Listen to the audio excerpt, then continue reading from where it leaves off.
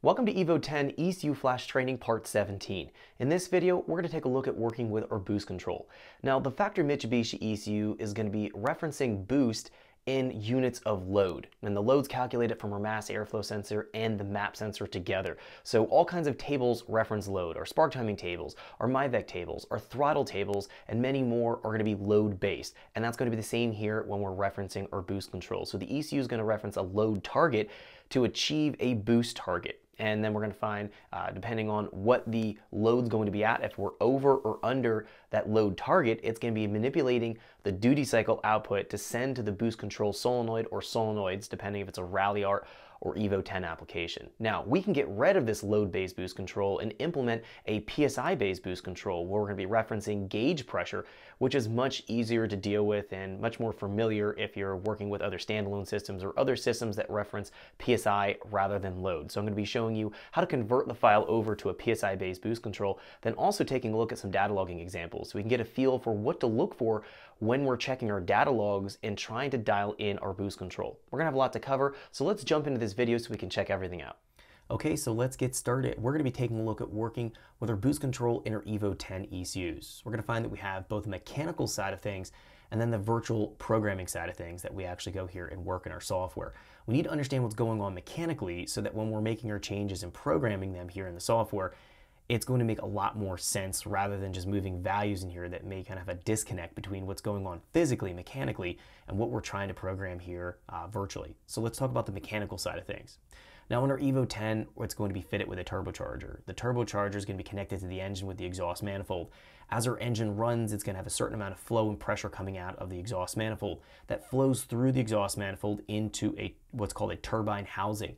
The turbine housing is connected to the turbocharger itself, and we'll find within the housing is going to be a turbine wheel. That wheel is going to spin faster and faster as we feed it more pressure and flow out of the engine.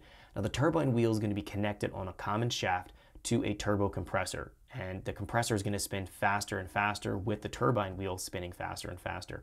Now as the compressor wheel spins faster, it will generate more flow and more positive pressure out of the turbocharger, and essentially we're going to get more boost out of our turbocharger as that turbine wheels can spin faster and faster.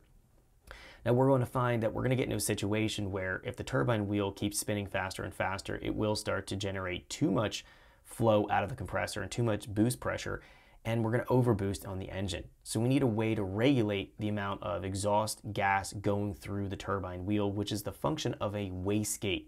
So in the stock Evo 10, we're going to have what's known as an internal wastegate. The internal wastegate is going to have a diaphragm connected to a swing arm.